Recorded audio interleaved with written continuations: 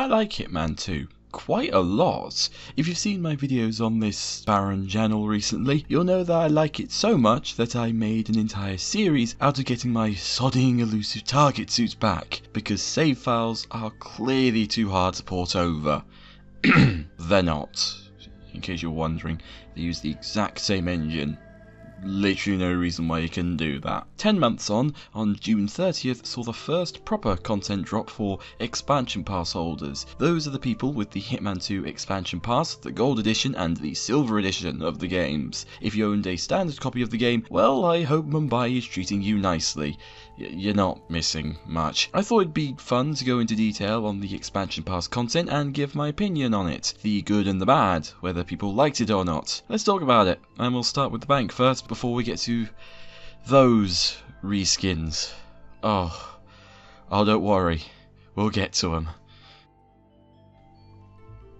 Yes, I'm fully aware that the first thing to release for the expansion pass was the Winter Sports Pack, but screw it, it's my review and I'm starting on a positive note, damn it. The bank, or rather golden handshake, is rather good in pretty much every aspect. It's not perfect, but we'll get to that. The story is compelling for what it's worth. It continues straight on from the main game storyline. Alright, you have a blanket 10 seconds before I start dropping spoiler bombs for you to avert your ears. Go to this timestamp to skip to the bank map overview. Alright, you've had your chance. Here be spoilers. So, with the constant captured, he gives you the names of the 3 families of the partners, the backbone of Providence, essentially. You require going to the Milton Fitzpatrick Bank in New York to acquire data from a data server stored in the vault. This comes in 2 forms. Either you collect 3 partial data disk backups from Fabian Mann and Mateo Perez, as well as Athena Savales, the latter of which is your target for the mission, as she is a Providence operative, and you need all 3 to exit.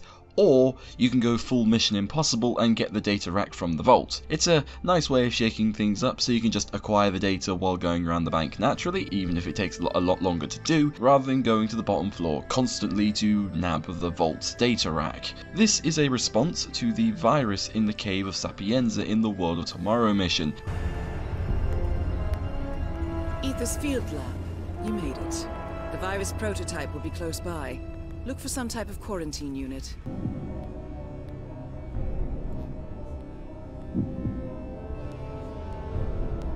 Which the devs even cited this as a reference in the IOI monthly that preceded the launch of the bank. But we wanted to make sure that we didn't repeat the virus in Sapienza, where you're kind of funneled down to the lab every time you play. So we tried to spice it up a little bit and give you an alternative way of fixing it. Our alternative, get the data from the vault, is retrieving some data disks that are on Athena Savales and on Perez. Yeah, you can see them on the picture now. And also Fabian Mann, who's like her lieutenant. He's like, you kind of wish he was the target. Okay. He's he's a real fun guy. Yeah. Okay. Yeah, I think Nick had fun writing his lines. Okay.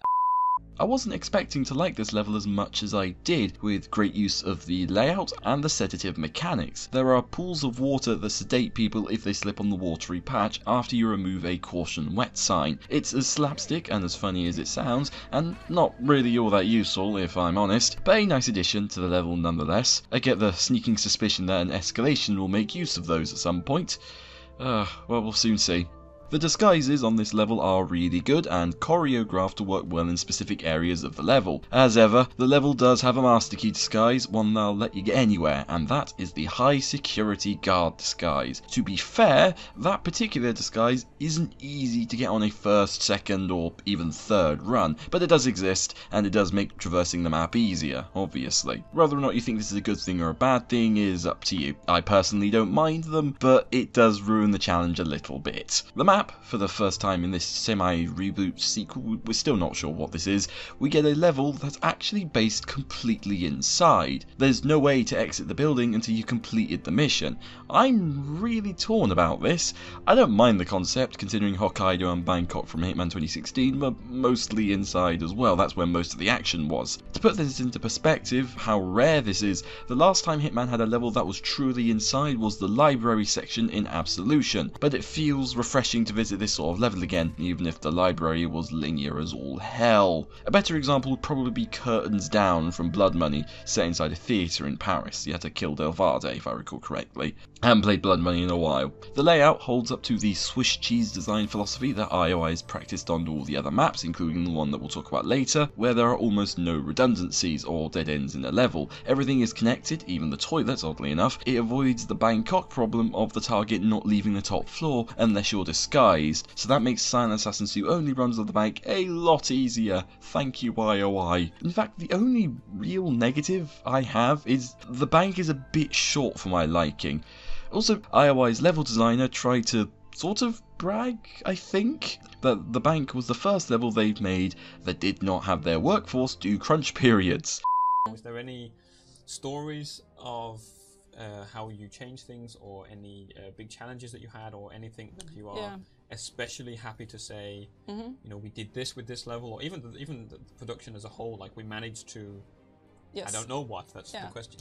I have a few things. Is there anything else that is in your head? If I can start with the last one, we pretty much did this production with no overtime. Yeah. And I know that may not be like a wee for like all our players. No, but I mean, we had like we had good private lives while doing this, and so that was really nice. So we managed to be so efficient when we were at work that we could actually do it without crunching. Yeah. So that was really, really cool. That was like a big personal accomplishment, because you know, we'd also just shipped Hitman 2. Yeah. Like you don't want to fatigue people completely. No.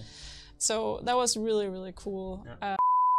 Look, I understand you're a developer and not in charge of your work schedule, near as I know, but as sincere as you're trying to be, I am not giving you extra sympathy points for trying to get a prize for basic decency, because crunch shouldn't be practiced in the modern age of 2019.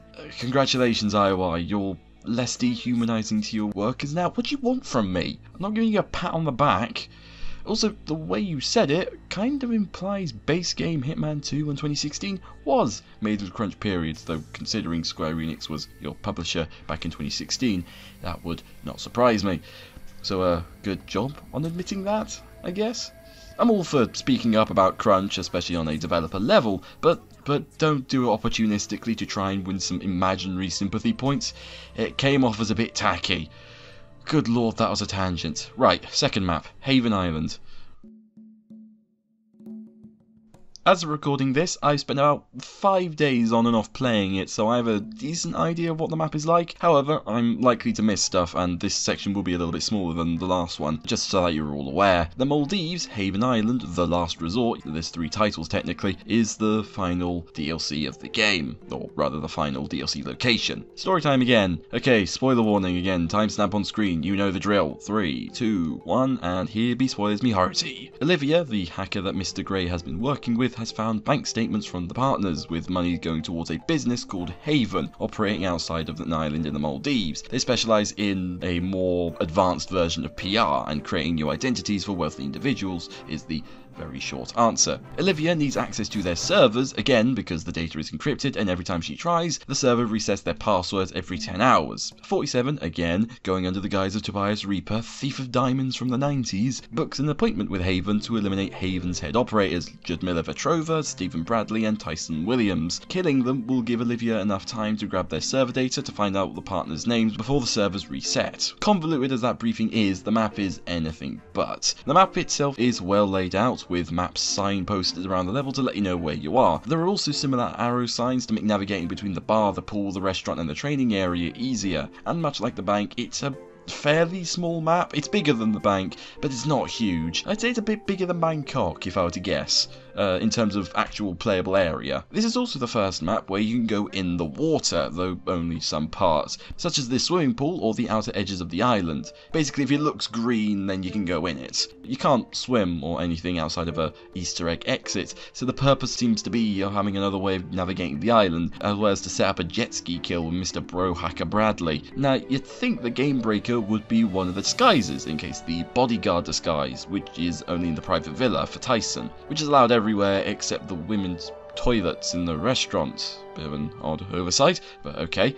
But no, that disguise is fairly hard to get to normally, even when you're intentionally trying to get it, without doing a mission story and KOing a butler. No, the game breaker is the stealth grass, but since we're in the tropics, stealth plants are totally different. Anyway, because of the prevalence of the plants, you can legitimately get past guards by just hiding in the plentiful plant bushes that are around the place, which I don't mind. It's a good use of them, so swings and roundabouts, I guess. Speaking of guards, the sight cones for them has increased in this level and in this level only. The IOI Monthly has the level designer explained that there are parts of the island that make no sense in terms of that game mechanic. If you don't know how sight cone works, that's basically the visible radius of what a guard can see, or any NPC really. So if you're carrying an illegal weapon and a guard is looking right at you, it'll see you from further away, for example.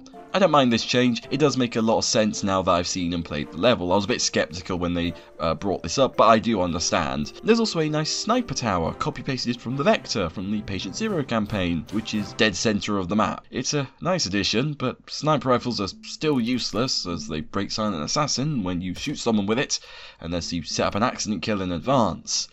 So there's literally no reason to use it. Please make sniping more viable, IOI. If you kill 2 of the targets, a storm starts to brew. That's any 2 targets, there's no specific order, which is a nice touch, but the level NPCs don't really react to it. I'm not sure why. It could have made the all non-important NPCs go back to their huts. Certain portions of the map could have been closed off unless you wore a certain disguise. Really, it's a wasted opportunity that only makes the trees sway a bit and removes the music near as I can tell, and it just brings down the mood to more serious levels. And I'm all for the sudden shift in tone, it does its job well, but the storm is simply a backdrop, not an active part of the level that threatens your mission, which is a damn shame. The Marrakesh crowd that outside of the consulate, that comes to mind. It's there for backdrop, it's not there to actually help you. The map feels quite safe in that way. It doesn't try anything new aside from the technical achievements like letting you get ankle deep into water and the aforementioned storm. So, overall, on the tier list of how good the maps are in Hitman 2 in 2016, I'm putting the bank at B tier and the resort at C tier. The bank is higher because it's something different, and again, we don't get fully inside levels that often, so the change of pace is nice. Plus, it's the tighter experience of the two if I were to compare the two at this time. Haven Island joins the C tier as it's pretty much a prettier Bangkok, Colorado hybrid, and again, the storm concept is completely wasted. Overall, the DLC levels are totally fine. Not bad, but they're not Sapienza or Miami, and they're not big either, which, correct me if I'm wrong, was a selling point of the game. Bigger and better maps than ones seen before. The Isle scale is bigger than any of the DLC maps, and that's one of the smallest maps in the game in terms of playable area, next to Whittleton Creek and Hawke's Bay. I'm not insinuating bigger maps are always better. I'll take a smaller map with a tighter gameplay experience over a massive map with barely any content in it, which Mumbai and Colombia both avoid, which is a massive bonus. IOI certainly know how to use space properly, and you have proven you can make bigger maps. I get the feeling you couldn't because of time restraints, and you didn't want to practice crunch, which I'm, again, all for. So, if it means we get smaller maps, that is totally fine by me. Oh, and if you're wondering about missing elusive targets on the bank or the resort, I wouldn't worry, because there's a very good chance the elusive targets aren't coming to the Golden Handshake or the resort, at least not until the year is over, as the highest mastery award is a gloved variant of the starting suit for the bank. The resort has a similar sort of suit, it's a summer suit, only without the gloves. Alright, let's turn the dial to roast mode. Let's talk about the special assignments. Good lord. What a waste of resources, and I truly mean that. Alongside the bank's release, season pass holders got special assignments for Colombia and Mumbai initially, and Miami and Whittleton Creek are on the next DLC release. Honestly, they shouldn't have bothered. I have played these levels a grand total of about 12 times. Not each, by the way, just 12 times. 16 times if you want to include grabbing footage for the video. I spent more time finding out details about the level to update Hitman Roulette, that's the Cotty web app mission randomizer thing. In case people don't know, please play it. It's really good. Cotty and me, we update it on occasion, instead of, you know, playing it properly. The missions feel like glorified elusive targets, with the main parts of all the missions being cornered off into a portion of the map. So in Colombia you're stalking an animal hunter in the small jungle portion of the map near the bridge, who himself is stalking a rare serpent. This is a really tiny portion of the level. It's about 5% if you want to guesstimate. In Mumbai it's technically a larger space, but you're relegated to the chools searching for an aging hypnotist. The only interesting part of that particular mission is you need to get a guard disguise to get into the chools this time around to get anywhere close to him, which shakes things up, I guess. Those two were released during the Banks release. The last two, well, I'll say this, it has a narrative link between the two, which makes it more interesting than the other two, but that's it. Ajit's routine in Miami is a literal triangle, for crying out loud. He checks his booth, he checks the water being loaded into a truck, he checks his car. Repeat. That's not fun, nor is it interesting. The only good things about the missions in Mumbai and Colombia is that they changed the Skybox's day cycle, which they didn't even bother to do on the other two, with Mumbai being set in midday and Colombia being set in either early morning or it's just really foggy. The only significant level edit in Colombia I could find was removing the shaman's followers and moving the shaman himself to the bar, which is the other side of the map. Took me a solid 2 minutes to get from the bar to his hut. There are more edits in Mumbai, notably Rangan is absent, with his tower being shut and everyone who works for him not really being there. The artist is smoking outside, perpetually getting lung cancer, and yeah, that's basically it. Crunch or not, I can tell you when you're lazy with the levels, IOI. The worst part about these special assignments is not the fact that they're put together as if they were an elusive target mission. That's annoying, yes, but it's at least a 10-minute distraction from the main missions with almost no replay value. No, the part that annoys me the most is the fact that for months on end you made no effort to dissuade us from thinking they weren't bonus missions, not until the day before the first two released, that is. Bonus missions refer to the full-on reskins that change an already existing level in significant ways. These were introduced in the 2016 game. Landslide for Sapienza was one of them, and at a market near Villa Caruso, unique NPC dialogue for more than 5 NPCs, and a concert near the church. Salvatore Verbromo is also present, near his offices, not 6 miles away, and generally there's more of an effort there, as a lot of things have changed, making it feel like a new level. That is what we wanted. That's why people were excited, because people wanted to play a remix of a level that's actually quite good. Mumbai, Miami, Whittleton Creek and Colombia are fantastic levels, but you didn't change much of their respective environment to justify releasing these special assignments. And guess who had to deal with these remix levels? The people who played more for your season pass. And I'm the idiot who bought the gold edition, largely because it was on sale at Christmas for 45 quid, but still, I should listen to my gut more often. Despite my own advice, I bought it to support UI Interactive. I actually think you're a nice bunch of developers who have shown time and time again as to how to make a great sandbox level, but there's very little effort put into these special assignments. They perfectly encapsulate why I don't like season passes, why I don't like paying extra for getting upcoming content that we know nothing about, because they are filler, pure and simple. As bad as replaying legacy elusive targets is, making you content that barely changes the level is far, far worse in my opinion, especially when you're paying extra for it. Now on to the weapons. Now I should probably point out the only weapon I am not giving my opinion on is the Druazina 34 ICA Arctic. I'm not spending hours on end grinding it. I'm not doing that. Okay, though from what I understand it is basically the Jaeger 7 Tuatara, but in Arctic colours, which you can get from Haven Island, which we'll talk about in a moment. So anything that applies to the Jaeger 7 will probably apply to the Druazina Winter Edition, I guess. It's a small gold bar. It acts like a coin, basically. It's a coin reskin. This is basically the robot flash device that you get from the Undying Returns elusive target, only permanent. And it's suspicious, I think, from what I remember. The Sword of Bartoli 12 gauge is... oh god, this has problems. Right, this is meant to be concealable, and it is. However, if you bring it into the level without the briefcase, it won't be concealed. You'll just have it on you. You'll just be holding it. Welcome to Paris, 47. The show is just about to start. This is the red carpet event of the season, and the guest list is a veritable who's who of the global fashion elite. You will find Viktor Novikov basking in the spotlight, while Dalia Margolis hosts the heavily guarded auction on the second floor for a group of Iago's top customers. Now, event security will keep a watchful eye on any suspicious activity, but I trust your timeless look shall fit right in. Good luck, 47.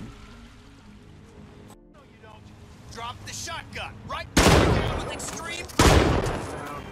Moving slow. I mean, you can conceal it directly afterwards if you're in a location without any guards, but they will immediately insta-spot you, like in Paris. I'm not sure why this is a thing, please fix it.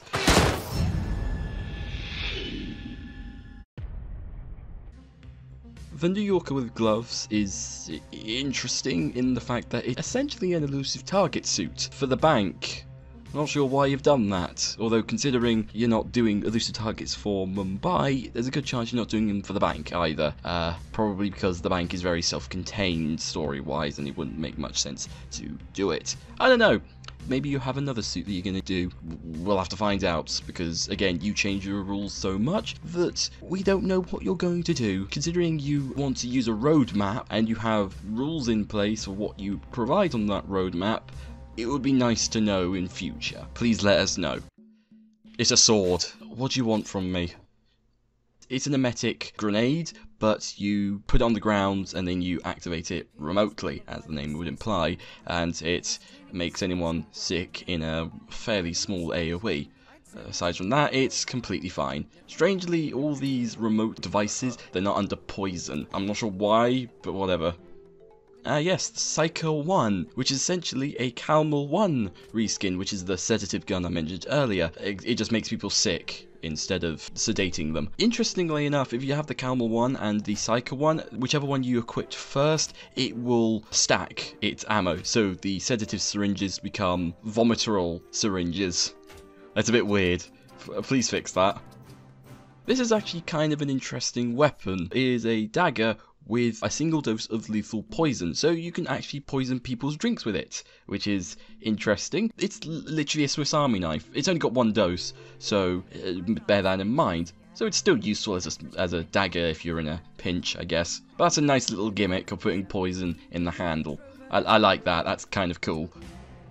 It's a suit. It's a recolor, I think, of the Marrakesh suits, I think. But whatever, it looks fine. It's a bright red Arctic toolbox. It stands out from a crowd, and the design on it is not fantastic looking. It looks more like an industrial tool case, I guess. But whatever, people will like it, I guess. Not my deal, though. Yeah, I have issues with the electrocution phone. It is OP. Very OP, but I'm going to say it. It is pay to win, and it's not even in specific circumstances. You throw it on the ground, or place it on the ground, wait for your target to find it, they put it in their pocket, you remotely activate a ringer, and then they die of electrocution a few seconds later. It's an accident kill, meaning it doesn't count towards bodies found, like the sedative mechanic, and it means it's a really easy way to off a target. Why was this made? Seriously, rework this. I'm not sure how you would rework this, but this is stupid. The JK7 Tuatara, which, as I mentioned earlier with the Druazina 34 ICA Arctic, it's fine. It's basically the Sega 300, except you can pierce more than one body for some strange reason, which is something that was lifted from the Striker from the Game of the Year edition, or the El Matador, which is a reskin of the Striker, only gold. And yeah, it's a slightly worse Sega 300 in that you have to build it when you take it out of your briefcase. It's fine, but I wouldn't use it, if I'm honest. I still use the Sega 300 Ghost, which is still the best sniper rifle in the game. I don't even know what this is meant to be, really, aside from a improvised garrote, which I've never used outside of getting footage for this video. But that's it. It's a reskinned garrote. And it looks mechanical if you're into that. Another reskinned garrote. In this case, some earphones, which you can sort of find reskinned versions of these in the Bank and Haven, which is strange. I'm not sure why these are premium option, but whatever. Okay, at least it looks nice, I guess. It's a dagger that doesn't look like a dagger. I'm not sure what you want from me here. It's a snowball. You can bring this with you in any level, even if it's in the hot tropics, which is slightly amusing, if a bit narmy. So yeah, I actually approve of this one because it's a little bit different. As soon as you hit someone with it, it does not keep its shape. It does fall apart like the muffins or whatever. So that's interesting. It's a winter sports suit. He doesn't put on the goggles at any point, which is a very big missed opportunity. I'll say this about the smart casual suit. It actually looks different. Yeah, it looks like a hooded variant of the winter coat suit thing from the elusive target missions. I might wear it on occasion because at least it's different. But aside from that, not my deal. A lot of these suits aren't my deal, in case you haven't picked up on that yet. Overall, the weapons are either fine reskins of each other or not really worth buying the expansion pass for. The only one you'd probably buy the expansion pass for is the ICA electrocution phone, which, as I pointed out, is OP, and there's a good chance they might nerf it. If they don't nerf it, then shame on me, I guess, for wanting a balanced game. I'm one of the few people who played the Hitman 2 Sniper Assassin levels on the semi-regular. I played Himmelstein and Hantu Port about 20 times each, and I like the maps of them. They are decent puzzles, and the feeling you get for figuring something out is a massive high, only rivaled by snorting Jorge Franco's super cocaine. The only sniper maps that were added in post-release were Hantu Port and Siberia, the former set in South Korea and the latter in Siberia, in case the name wasn't obvious. Hantu Port is, in my opinion, way easier than Himmelstein. The mechanics for hiding bodies is a bit more obvious. Hiding them in water is easier than in Himmelstein, as more guards are situated near waters and piles of crates. The events that you can do to change the behaviour of your targets are cleverly placed and provide a good amount of assassination opportunities. In fact, the Sniper Assassin missions have gotten better every time a new one has been released. Siberia is better than Hantu Port, which is better than Himmelstein. The two complaints I have is the grind, which I'll talk about after Siberia, and the second complaint, which applies to all the Sniper Assassin maps, is the music used to the levels, which is straight from Himmelstein, the first one. That's not bad music, I just find it really unfitting. I don't know, maybe I associate it with Himmelstein's grandiose manner versus some boats in a grimy port at night. The music dissonance is a bit weird for me. Siberia did add in a few more tracks when you're not scoped in, but it's otherwise the same piece of music when the action starts. However, while they are all design-wise fantastic, they are very grindy. Very grindy. The first two levels don't even give you rewards for you to use in the main game, so there's literally no point in playing them, only improving your sniper rifle in a given sniper level. Siberia does give you the sniper rifle from the level to use in the main missions, but again, it's really grindy. Basically, in order to get that sniper rifle, you need to play this map to perfection multiple times, account for bullet drop and swaying, do accident kills, make sure bodies aren't found. It's a hassle. It's why I play them for 20 minutes at a time. Still, they do have replay value, unlocking all accident kills and other Easter eggs, unlike the special assignments I have mentioned earlier, which have the equivalent replay value of about an hour. No, I won't stop insulting them, by the way. So, that was the Season Pass. While value for a product is in the eye of the beholder, in my eyes, I think that paying an extra £32.99 is not really worth it. The weapon packs are reskins of already existing items: a winter sports suit, a skiing python, an arctic toolbox, quick draw garrote, 2 sniper assassin maps, 2 main missions, 4 tiny special assignments whose names shall never be mentioned again, a smart casual suit, ICA flash phone, and finally the earphone garrote, all of which is not much content in the grand scheme of things. The special assignments are not worth playing any more than once or twice each. The winter sports suit and smart casual suit are nice, but you know, their suits, a reskinned bright orange briefcase, 2 genuinely fun, if repetitive and grindy sniper levels, and finally the bank and resort, the fantastic jewels in the expansion pass that sadly did not make it worth getting on release. It's fine getting it now that everything's out, but if you were one of the people who thought that the expansion pass would be a grandiose set of content,